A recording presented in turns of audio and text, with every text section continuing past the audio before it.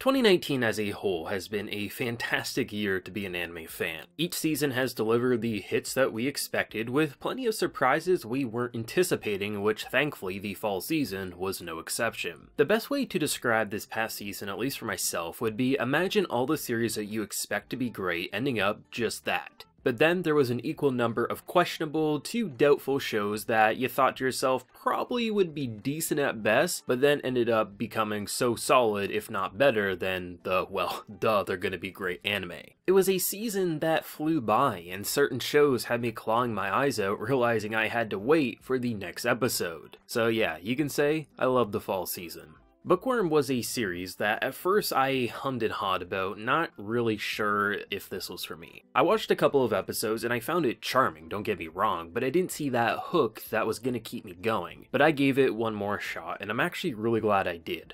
I found for myself 2 to 3 episodes at a time was the optimal way to experience this series, with a few day break every so often. The anime is about a girl who adores reading books, but ends up in a world where literature is a rare commodity. So you have to be rolling in money to read a good book, and unfortunately for her, the family she ends up reincarnating to is poor as hell. You can kinda see where the story would go from here. A kid who read everything there is to read in the original world to now craving books in a dry well of a library. It's something that I enjoyed from the start, but it just didn't have that hook to keep me going, or so I thought. But the more episodes that I consumed, the more I found myself appreciating this world and its set of characters, which in return made my experience amusing, not feeling like a chore like I thought it would end up being. With the way that the lead character Hsieh is designed, you'd have actually expected that this character, and the series in general, would have been written by the Konosuba author, but it wasn't, yet it still competed in terms of laughs with that hilarious series, at least for myself. I adored Cautious Hero. Take the most overpowered character imaginable. Make him overly cautious to the point that he disregards the lives of others in favor of preparation despite being 20 or so levels above his opponent. This results in him leaving villages to burn as he works out more before his next battle. That's this anime, with a constant evolution of the cautious persona being incorporated into more situations surrounding more and more characters. All the tropes that you would expect in an isekai like this are actually placed on the main goddess, who acts like the viewer watching, with some of her dialogue mirroring what we're all thinking. What the hell is wrong with this guy? And I sort of love and hate him all at the same time.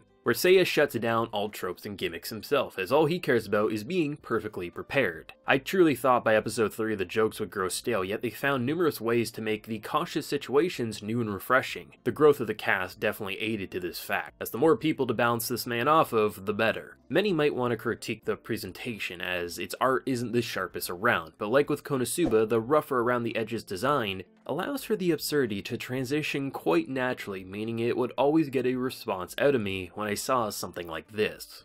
Dr. Stone quickly rose up my list of the best anime of 2019, and with the conclusion of its first season, I can safely say it is without a doubt top 10 of this year, at least for myself. When you have your lead character who is a mad scientist who can balance between lovable character helping those who have never seen the joys of the modern world, and then transition to mad lunatic who recognizes now that they are happy, they will perform better, is pretty fantastic. The revival of the modern age from a Stone Age setting is incredible, and watching the second core unfold with a established set of characters let everything flow a lot more naturally than in its first core, which was already pretty damn awesome. We understand these people on a personal level, so the second half had more room to flex its writing capabilities on areas surrounding its world and technological progressions, as now all the time given to the characters wasn't introduction but rather the next step in their evolution. Their intros were great, but where they would go after is where the true Dr. Stone begins. This is a AAA production that hits all the right notes, blending humor, emotion, and educational, all wrapped up into one of the most anime design packages I've seen, yet will hook the casual to anime hater easier than you'd imagine, while also pleasing those hardcore enthusiasts all in the process.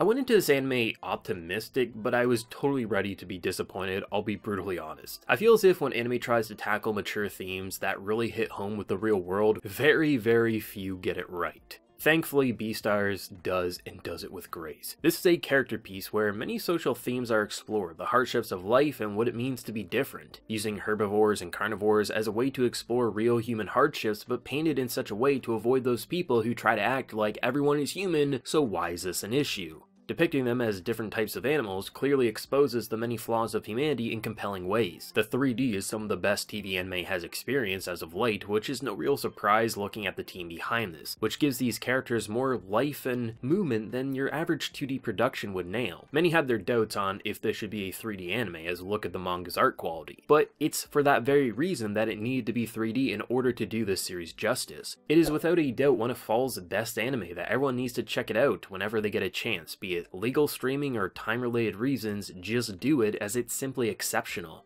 Now sometimes I'll watch an anime that I don't really even know what to say, and this series from the Konosuba author is the perfect example of this feeling. I think I like it, not because I think it's bad or good, but rather it's so weird and absurd that it made me keep watching, for the reason of not knowing what the hell I'd see next, and that was very amusing. This wrestling, animal-loving protagonist gets wrapped up into situations that either made me laugh out loud or just question what the hell I was seeing, but I couldn't move my eyes away from the screen as this absurdity was kind of amazing. This will be very easy to tell if it's going to be for you, probably just based on the trailer, I'll be honest, but 5 minutes into an episode, it will definitely get the message across. I wanted to see more, and I had a unique and, I think, fun time watching this absurdity of the author's mind transformed into another anime that I'm left not even knowing what I felt, but I think I enjoyed it while questioning the anime medium all in the process.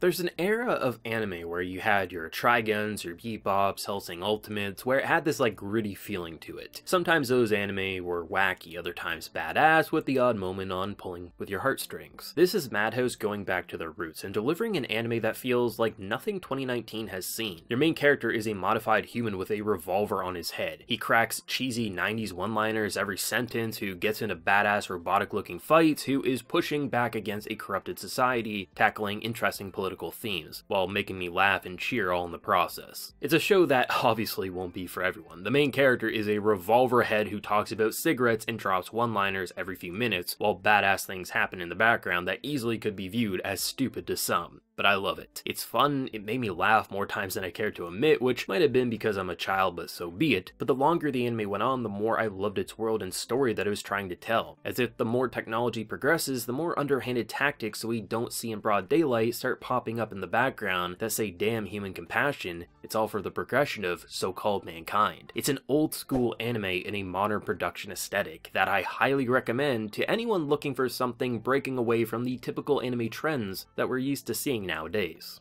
This was easily the most shocking anime of the season, at least for myself, just because so many, myself included, didn't think that the third season would excel after the disappointment of its second season. Had the second season of Psycho-Pass just be the first season of a new anime, it wouldn't have received the amount of flack that it got, as it was a slightly below average story due to its poor execution of an ending. Under the Psycho-Pass banner, it's a big disappointment for many. With 8 episodes all running double length, we get what the second season always needed: room to grow. These cases link up in an elegant way that excite you, let you breathe and decompress with new and old characters alike, really let the series get back to its roots, and feel like it's some of sci-fi anime's best. The two new leads, Kei and Arata, are amazing, their banter is genuine, and you feel the chemistry always bouncing off of one another. The politics and civil conspiracies are mirroring what I adored about Season 1 with a production that feels cinematic more often than not. And a lot of those Season 2 characters people ripped into actually feel genuine in this season and are actually worth having on screen. The main issue Season 2 had was a lack of runtime for the plot it was aiming to tell, but having the equivalent of 16 episodes over 8 weeks lets this story have the time to slow things down for 10 minutes without ruining the pacing or disregarding plot-centric areas for slice-of-life banter. Just feels so amazing to love Psycho-Pass again like I did with Season 1. The biggest thing I took away with Season 4 of My Hero Academia is that the longer I see these characters, the more I recognize everyone will get their chance to shine. Typically with a large cast such as this, a third, if you're lucky, will get fleshed out. But now that we're 4 seasons in, it's pretty clear that everyone will get at least an arc to flex what it is they have to offer, which is a really good breath of fresh air for the battle shonen genre. Though as great as that is, the villain arc is the best aspect for this season. Typically, vileness doesn't come across that well in superhero stories, but where this overhaul arc goes in its first core makes your blood boil. He is disgusting, but exactly what a character like Deku needs to shatter his world and make his transition to being a hero for all quite challenging. We all know it's great at this point, we're 4 seasons in after all, but it's nice to say it still keeps improving over time, and I can't wait to see where this madness continues to unfold with its second core. The final stretch of Fire Force's first season really was quite outstanding. The series had plenty of tropey gimmicks many older battle series were plagued with in its first half, but the second core really transitioned into a more compelling character piece where the stakes rose episode by episode. There was genuine emotion mirroring the intro episodes as we watched families ripped apart by spontaneous combustion, but now tied into a cultist conspiracy. All the characters minus a couple became intriguing in some capacity, and the humor kept raising the bar, for at least for my sense of humor. If you somewhat enjoyed the first core and either you haven't finished it or maybe you put off the second core, I really recommend watching it, because for those that enjoyed the first half in some way, such as myself, the payoff in this season really makes those early mistakes feel quite small in comparison to the great content we receive later on. I enjoyed the first core of Faragon with the rest of the 12 people in the Faragon fandom, so I obviously was excited to see the conclusion to this story. I was actually really shocked by how much the second half of this tale improved, from characters to action to world building in general. The first third of the second core actually has more depth than the entirety of season 1, and this is coming from someone who enjoyed the first half, so that's saying something. I think this series has a lot of merit. It's an intriguing idea with a fascinating twist on a military story. I really recommend more give this a shot. Don't look at the internet on what you should feel, just try binging this series. I truly think if more just give this an honest shot with an open mind, you'll see the world, its characters, and even its CGI, they actually have merit. As when you see floating monsters, it kind of makes sense to have them not meshing with their users, or at least that's how I've always felt on the matter. Just give it a shot.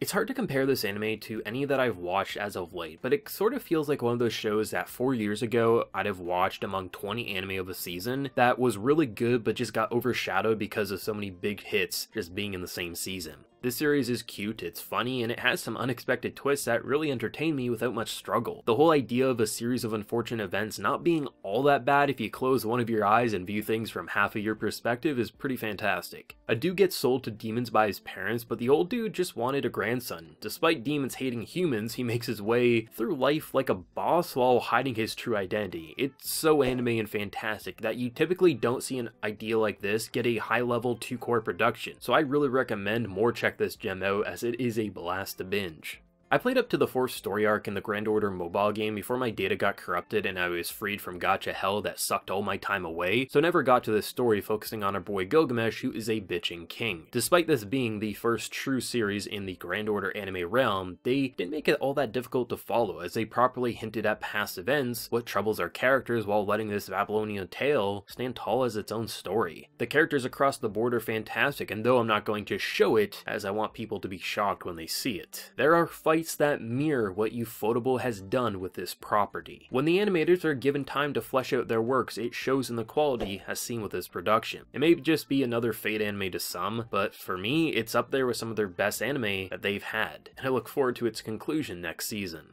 If you were to take Kekai Senten and Cockcraft and let them get a little freaky, the baby would probably end up being this, and that's pretty rad. It doesn't seem to be receiving that much attention, so as always, let me be the one to shed some light on those underrated anime of the season. Right off the bat, the castle characters are fun, with this mixture of supernatural combined with the real world, but not as hostile as something like Cockcraft. It's a wacky, badass, and interesting police-style story that I found to be a pretty excellent binge. It doesn't feel like just some ripoff of past anime, but I guess it might have been overshadowed by the juggernauts of the season, and the few who did keep up with it just weren't as enthusiastic like myself. There's plenty of great anime this season, so prioritize to whatever fits your needs, but maybe try this one out if you get the time, as I found it to be a welcoming surprise episode 1 all the way to the home stretch. It's easily one of the best anime this year, and it was just the prologue. Goddamn. These characters are multi-layered, they are vile, they are bastard, the author tosses good and evil out the window in favor of what humanity is. Complex. All throughout history, victors wrote the tales that would be passed down throughout the ages. Kings and conquerors who succeeded won't be portrayed as unjust as they actually were more often than not. With Vinland Saga, we get to see many points of views without a filter, meaning we see all the flaws without the censorship that is history. It's amazing, it's been amazing, and I shouldn't need to say any more. It's studio wit at their best, and I look forward to see where this story will go from here. Blade the Immortal is one of those anime that I knew pretty early on that not a lot were going to be hyping it up as much as myself. But yes, when you adapt 30 some odd volumes into a 24 episode anime, usually it's not going to turn out all that well for manga readers and anime originals alike. But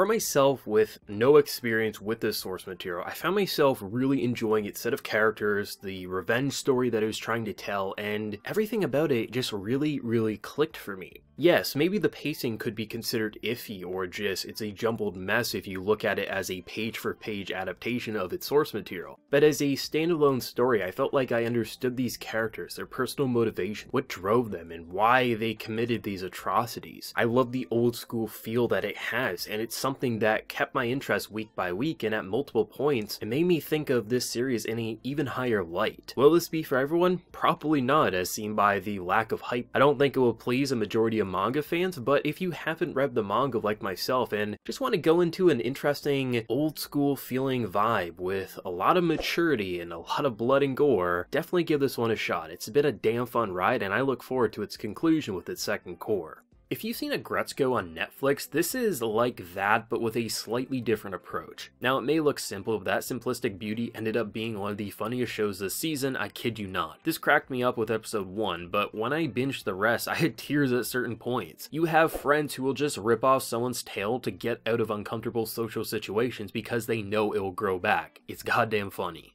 Babylon is a series that if you were to take someone who understands the fundamentals of politics and how political campaigns are run, but combine that with an interesting thriller storyline surrounding a group of characters trying to legalize suicide and having actually really solid points on why they should legalize it, but also a mass murder can lead people to their deaths legally, you get one of the best stories I've seen all year. The way this anime directs this tale gets you unnerved at every possible moment. The cat and mouse chase of trying to stop a politician from legalizing suicide, as clearly he is working with this girl who can somehow change her appearance with simple words, getting someone to kill themselves, is exhilarating. You never know where the story wants to go. You think you do, and then episode 3 concludes and you're left speechless. You then get a grasp on the story with its second part, and then by the end of episode 7 you pull the dark corners of my mind and turn that into a Slaughterhouse style story. This series lives up to its thriller tag. It's one of the best I've seen for the genre. I've been hyping this up since the first 3 episodes dropped back to back, and the longer I watch this, the more I crave this adrenaline rush. Watch it. It's my favorite new series this season without a doubt in my mind.